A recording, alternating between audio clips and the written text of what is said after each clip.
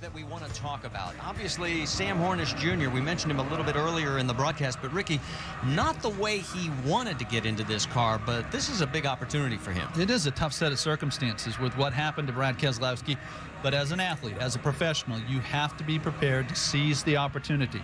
That's what he's going to do. He's a professional, a great race car driver, and he feels like he deserves another shot at Cup.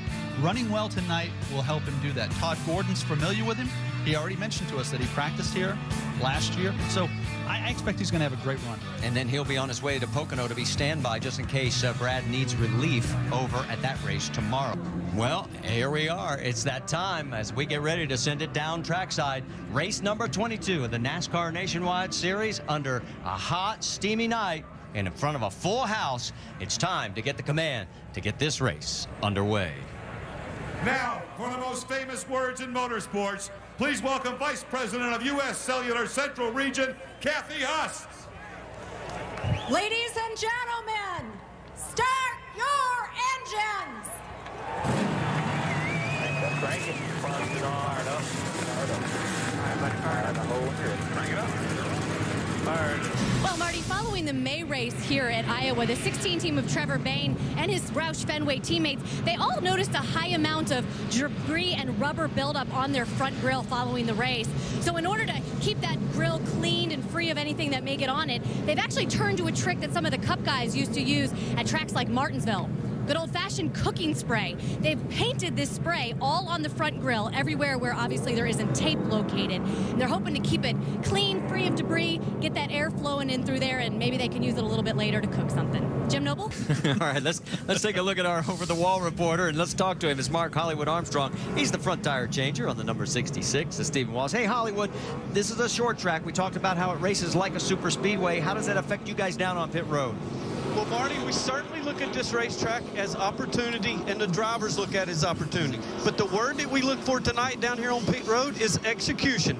Not only could there be a lot of changes going on with this race starting in the daylight and racing off into the night, but these pit crews have got to execute pit stops and also be prepared for any changes that might be thrown at them.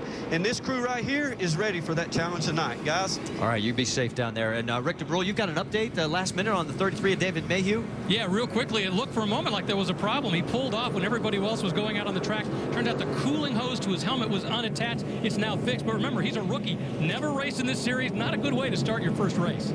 Yeah, but boy, I'll tell you what, he has looked impressive. He's going to start 13th. All right, let's reset it for you. It's Elliott Sadler. He has chosen the inside lane. Trevor Bayne alongside. Then it's row 2. It's Sam Hornish Jr. and Ricky Stenhouse Jr. Then Drew Herring, Justin Allgaier in row 3. Jason Leffler 7th. Kenny Wallace 8th.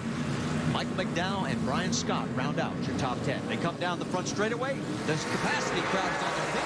This race is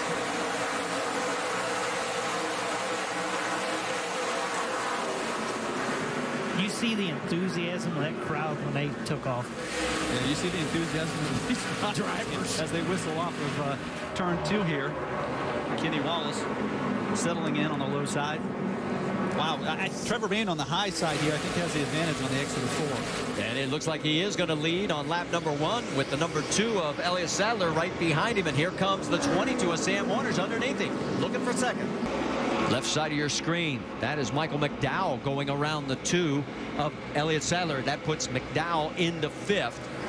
And boy, I'll tell you what, the 20 of Drew Herring is coming underneath Elliott Sadler as well. The bleeding hasn't stopped yet for the 2 car. It actually it really surprises me because he won the pole by quite a margin. And typically a car that's that fast, it'll run really good on the beginning of a green flag stretch and then start to fade. This is the reverse. I think that something strange here, maybe air pressure. Okay, we can tell you Jeff Green in the 44 is taking it behind the wall. Tim Andrews is just turning behind the wall right now.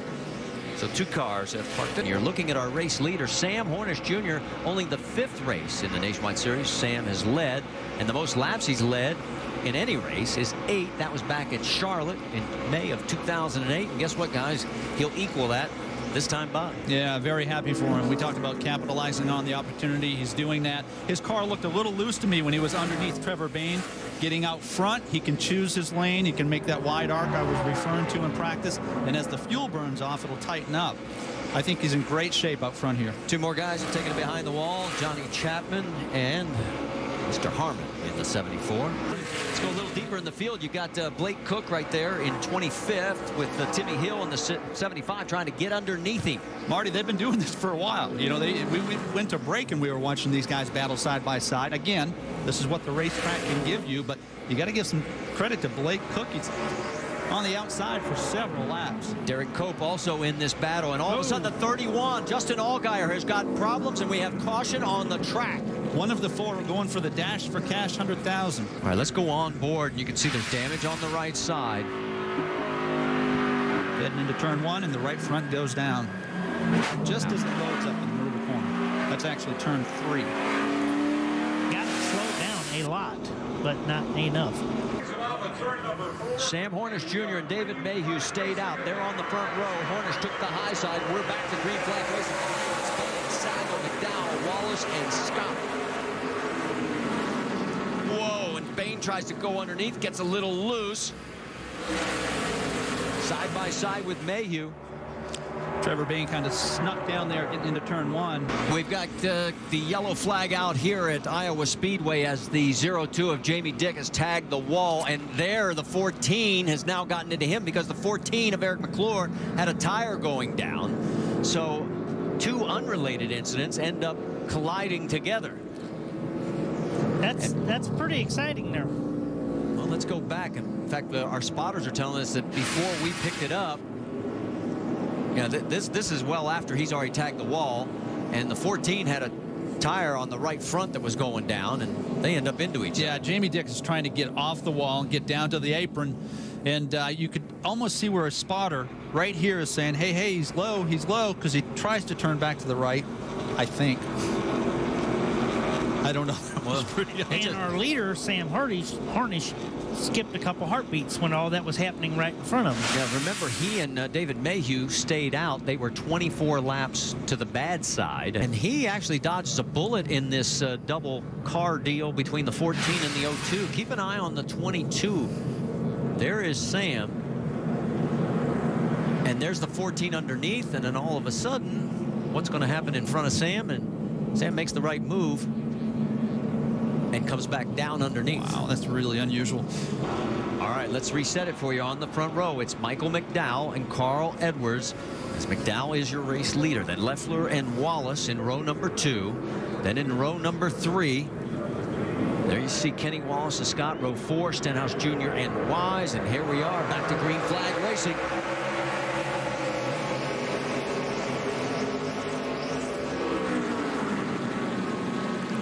Little wiggle from Carl, and that allows the 18 to clear. It looked like Carl Edwards got a little tight, like he lost the front end of the car. Here comes Jason Leffler underneath the 66.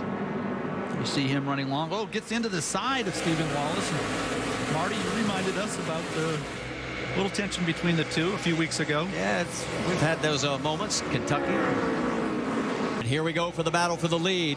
Carl Edwards. He said he had a pretty decent race car early. Well, he's showing it right now as he now gets around. And here comes the crossover as McDowell's going to try and take it right back.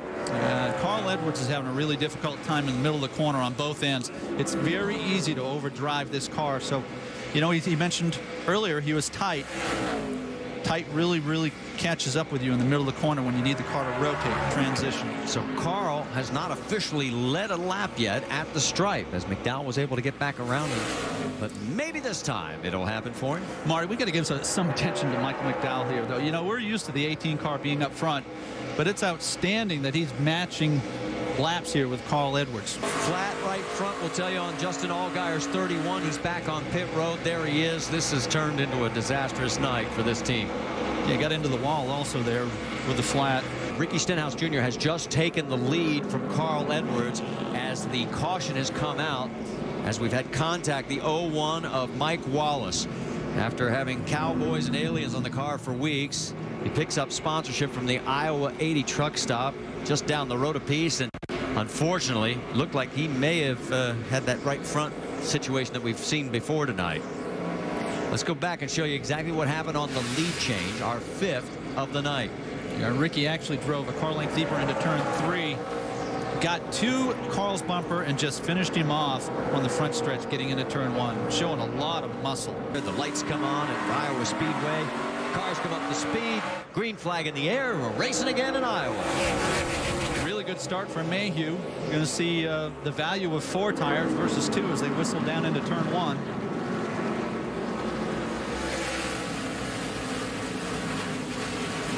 Carl was able to hang on his right rear, which prevented Mayhew from drifting up. Ricky Stenhouse. Whoa, Mayhew wiggles. Yeah, turns into the corner there, Marty, and gets a little loose on corner entry. And here comes Ricky Stenhouse trying to pounce on him and take advantage. It is a great save. Really, really good job by David Mayhew. Driving like a veteran. He is really impressed, and especially when you realize he's teammate to Elliott Sadler, and Sadler stuck back and forth. Well, right now you can see Edwards and Stenhouse are trying to pull away from third place. And here we go, side-by-side action. Could we make it 3 wide going down the backstretch? Trevor Bayne, here comes the 88 of Eric Almirola as he's trying to get up into the mix, and oh, is this going to get tight? Typically, the driver in the middle will yield. It's just an uncomfortable position to put yourself in. Michael McDowell did that. We're getting word that the 16 of Trevor Bayne may be having an issue, so we're going to keep it right here. He's running 5th. Shannon, what have you got? Well, I just mentioned in that up to speed, Marty, that he was developing a vibration. It's gotten really bad. The team told him it was his decision as to whether he wanted to come down. He said it's the right rear over the radio just now and told his team he is going to bring it down and they're going to make a 4-tire change. What a deal for Trevor Bayne. Of course, he had a strong run going last week at Lucas Oil Raceway. They blew the motor and now this. So they're going to bring it down and we will get an update to see if there's any issues with those tires when they come off the car. Now, the 16 of Trevor Bayne now finds himself 2 laps down and 21st position, and it's time for show and tell with Shannon Spade. Well, actually, we're not able to show the tire right now, guys, but I did check in with the team. Sorry, I know. We love show and tell on the nationwide races, but I was able to check in with the team, and it was a loose wheel. It was a loose right rear, and they did change all 4 tires, and he has not complained since he got back on the racetrack.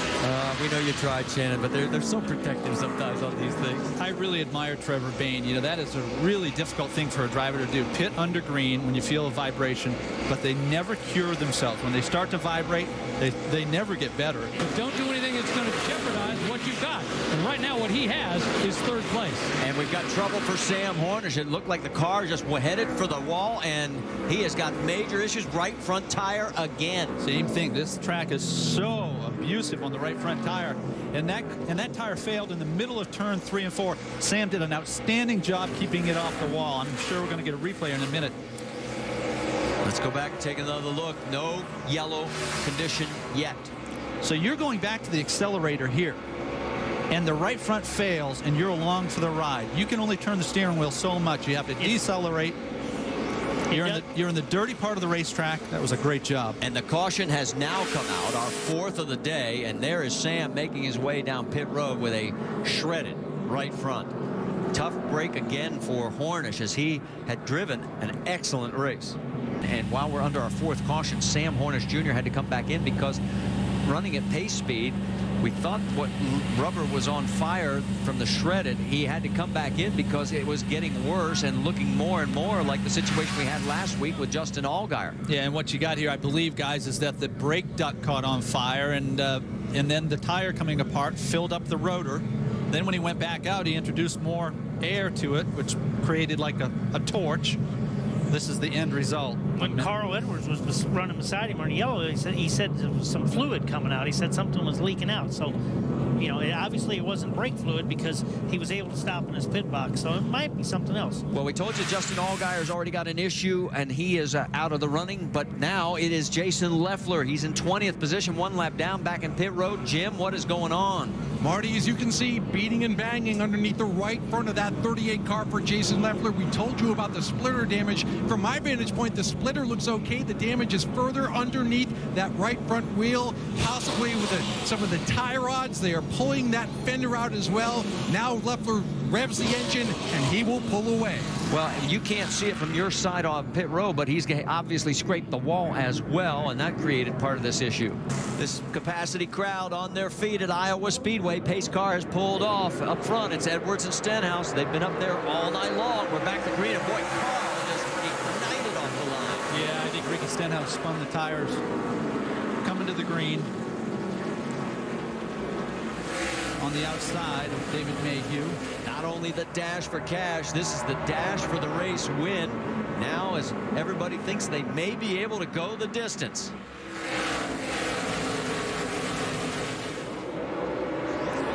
Ricky clears him off of turn 4.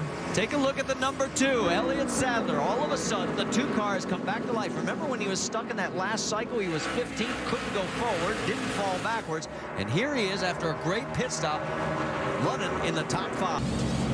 Top ranker Michael McDowell, he reported a vibration in the wheel on that last pit stop. Remember, this is the same car he led a bunch of laps with back in the May race. Michael McDowell's been having a great top 10 run. His crew chief Jason Ratcliffe cheerleading all the way. But this loose wheel, this vibration, this unscheduled pit stop going to really hurt the 18. And you saw on the left side of your screen, Wimmer got loose, ran up the track, so action all over this place. And here comes Stenhouse saying, Carl, do you remember when I passed you late in May and went on to win this race? I'd like to do it again. Yeah, that's interesting. You know, Carl's unable to stay to the bottom of the racetrack. I think Ricky Stenhouse is faster on the short run. Carl seems to even out on the long run, meaning 30, 40 laps. He just completes the pass here. Well, last time he did slides up a little bit. And here comes that crossover by Carl. These guys, you'd think this was the last lap. Oh, and they touch. Is it the last lap? No. When they did it in May, it was with 18 to go. We've got 82 to go. Wow, look at Stenhouse. And they are using up these tires. And here comes David Mayhew saying, hey, you guys keep beating on it. I'll pass at least one of you. David Mayhew has done this all night. Just gone about his business, capitalizes. Well, a little contact here. I might have to move you just a little bit, David, if I can get back to you. Ricky really charges the corner. He drives deeper in the corner than anybody in the field tonight. You wonder why this track sells out? This is the reason, folks, that we, every time we come here, while all this is going on, Trevor Bayne has just pulled on pit road. There he is. He's now listed as 1 lap down. Could be worse. We're seeing a lot of loose wheels tonight. Yeah, we're seeing some strange things, that's for sure. That took a long time, and it looked, well, a little confusion. Now they're going to go to the left side tires. Let's go to Shannon. Shannon? Well, moments ago, Trevor Bayne said that right rear was still really was not feeling good on the racetrack. He actually came down pit road that last pit stop, guys, and he had another loose wheel on the right side, so we'll definitely get down there and check to see if this could be the 3rd one for the 16 tonight. Well, and one other thing we just found out, he was posted by NASCAR because he pitted after the wave around. And so he had to come back in again. Anyway, so and now they're going to post him again, we're just being told. So his night is going south as he is 3 laps down. He's going to have to do another pass through, according to what we've been told by NASCAR officials. So another rough night. Remember, the engine blew up on him late in the race at Indianapolis. There is 3rd place. Ricky Stenhouse Jr. 1.5 seconds behind. And listen in on Ricky's radio after that side-by-side action with his teammate. He's done when I get to him. And that's all he said. So I have this feeling that maybe Ricky's not happy that Carl re-signed with Roush Fenway. What do you got, Shannon? Well, I think he was just really upset with how that last lap between the interaction between those 2 guys went. But his crew chief, Mike Kelly, came on, just told him to relax. And even Jack Roush got on the radio moments ago, guys, told Ricky, just be patient, and that's what he's going to do. Guys, there's a caution on the racetrack. Yes, our 5th caution of the day has come out here at the Iowa Speedway. Waiting for the official reason why nobody has made contact with the wall. So we had some earlier reports of some debris out on the track. Take a look at the front of the field here at Iowa Speedway. Michael McDowell, remember, he pitted under green. He's going to take the wave around. Who's the race leader? The 62 of Michael Annett, the only car on the lead lap that stayed out. So he is going to take the race lead. Now watch the left rear. Yeah. When the jack drops, the driver leaves. He did that. Crew chief Mike Beam comes on. Back it up. Stop. Back it up. We didn't get all the lug nuts on, apparently. Watch the left rear tire changer. Goes back to the lugs. Hits 2. Now you can go. And let's shift gears over to the 6 because we followed up on their radio conversation. I know you're frustrated, man. I don't want to see anybody race you like that. But we're big picture racing here. We got to take care of our stuff. 10-4, but we're going to stand our ground, too. Jason Leffler got back on the lead lap, as we mentioned. He's back at 17th. All right, here we go. Back to green flag racing. Michael Annett stayed out. He was our pole sitter, and he's going for the lead. You know, last time he got to make a big swing at it, and he's got to stay on the lead lap. They got it 90% there. If he was able to make that last adjustment they need right now, he's got himself in a heck of a position. Remember the dash for cash. Annette in the 62, and here comes Reed Sorensen in the 32. Those two blue spoilers, and Sorensen is going to take the spot. Yes, it looks like he's got him. He does. $100,000 pass. That's it right there. This has been some of the best racing of the year. Outstanding. 2 and 3 wide all night. Look at the low line, the 60 of Carl Edwards. It took Edwards 22 laps to move from 17th to 10th at the start of the race. We still have 58 to go here.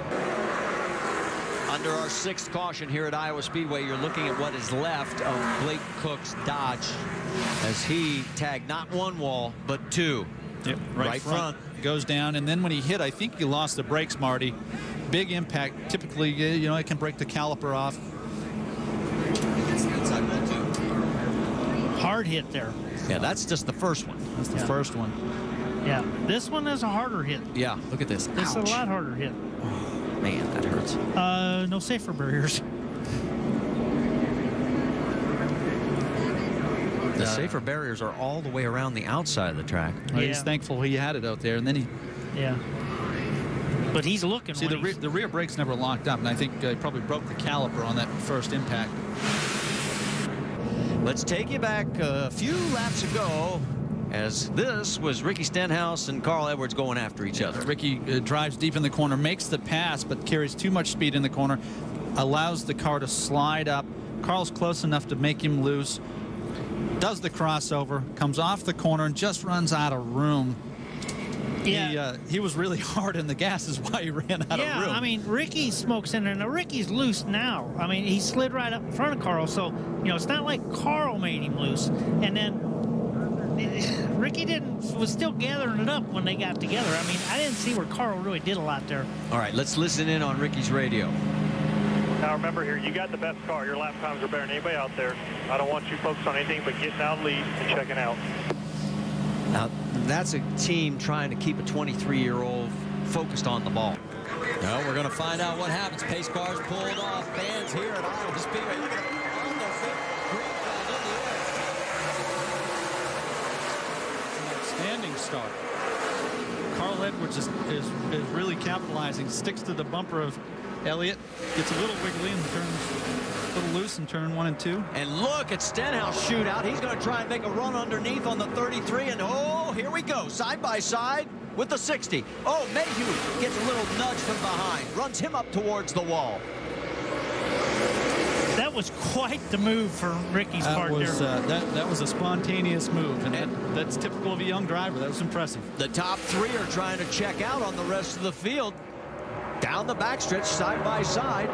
Stenhouse down low. Stenhouse driving deep in the corner here. Stenhouse and Carl can't even see that 2 car right now. They're just thinking about each other. Yeah, that can lead you into trouble, can't it? Oh, that can lead you into trouble. Yeah, you got to get over this. I think that Carl knows if Ricky clears him, he's gone. Carl's driving really, really hard. Well, and Stenhouse is now cleared, and now he's going down the back straightaway. And here comes a little more contact. And Sadler gets out of the way. He may lose a spot to Josh Wise. This is an interesting battle. Yeah, let's check back in on the race lead because it is starting to tighten up. Carl has the fastest car on the track right now as he has closed the gap down to a half second. It had been wider than that. Carl is using up every bit of racetrack, Kenny. He's moving around. He's doing everything he can. You can see running a little higher line, getting in the corner. He lost a little bit on that lap. It's 0.6 of a second with 4 to go. Got some traffic up ahead.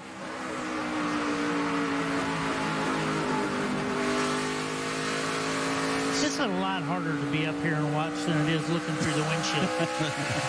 Well, the 2 lap vehicles in front are Charles Lewandowski in the 40 and the 14 of Eric McClure. That's McClure that he's getting around right now. So Stenhouse is cleared. Here comes Carl. We're down to 3 laps to go. I don't think Carl has anything for it. And Carl had to lift off turn 2. He didn't. He caught the 14 in the wrong place.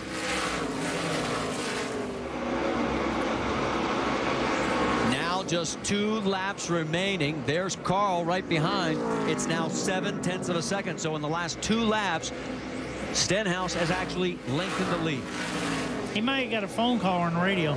said, hey, we got to go just a little bit faster. You got to give Ricky Stenhouse a lot of credit. You know, it's not easy to top Carl Edwards at a track, and he's going to do it for the second time at Iowa. Here we go. 7/8 of a mile to go for Ricky Stenhouse Jr. He picked up his first career win here back in May. And all he has to do now is negotiate 2 more corners, and he's going to do it again at Iowa Speedway. He dominated last week, Marty. Didn't get the win, but it looks as though he's got a little redemption in mind here tonight. Oh, look out as he has a tire situation. Here comes Edwards right into it. They cross the line, and guess who wins the race? Stenhouse. Well, thanks to Carl Edwards. Gave him Unreal finish. Sadler comes across the line 3rd. Wise 4th. Almirola 5th. And Reed Sorensen wins the $100 grand in the dash for cash. All right, take another look at this. Okay, all of a sudden, I don't think that's the tire. That's an engine. That's the engine. You're right. Wow. And I wonder if Carl got into the fluid and couldn't steer. I would think so, because you'd think he could have missed it, but it's hard to say from up here. You're right, though. It looked like a tire from there. He did a good job of just keeping. He had smoke and oil, I guarantee I it. think He so, just couldn't miss him. All right, let's just listen this time from Carl's perspective.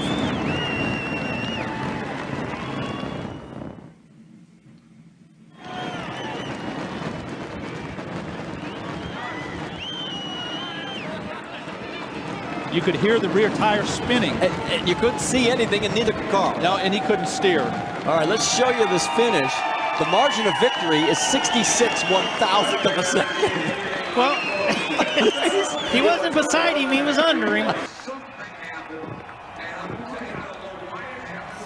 So, yep, that's Carl talking to Mike Kelly and explaining his end of it. Let him know, because he thinks you hate him. Well, you heard it. Good job. There's Jack also. Thanks for the push. Thanks for the push. Well, he was blocking a little bit, and then I couldn't get out of the oil. I was hoping we hit the motor, hit him off. How many times do you blow an engine and then the race? Not too often. That's the first time in 30 years that I've been doing this that I've seen that happen. Well, in drag racing it can happen.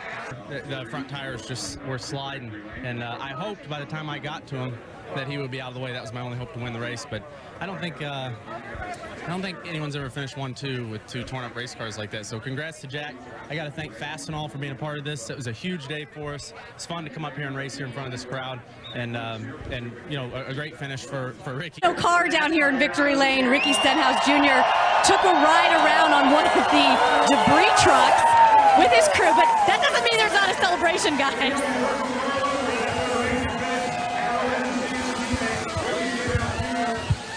Ricky Stenhouse Jr. sweeps here at Iowa. Okay, first question, last lap. What happened to the car?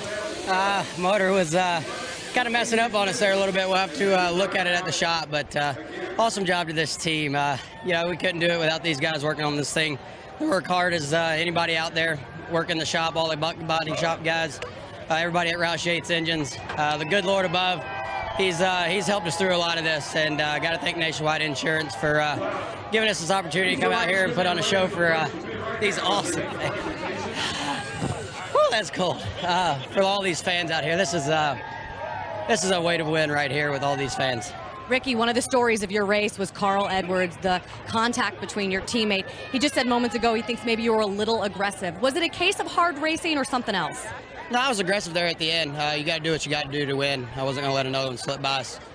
He kind of ran us up the racetrack there, turn 4 when I got by him. He crossed us over, ran us up the racetrack. So I wasn't about to back down. What was it like managing those expectations inside the emotions inside the car tonight?